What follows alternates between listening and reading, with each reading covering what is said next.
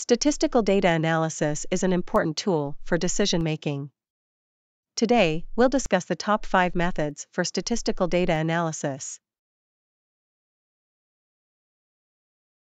First on the list is descriptive statistics. It's used to summarize and describe the important features of a data set. For example, mean, median, and mode are all measures of central tendency.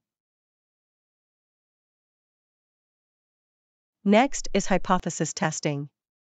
It's used to determine if there's a significant difference between two groups. For example, a study found that students who eat breakfast perform better on exams than those who don't. Regression analysis is another important method. It's used to determine the relationship between two variables. For example, a study found that there's a positive correlation between exercise and mental health.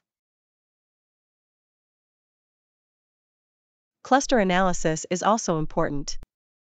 It's used to group similar data points together.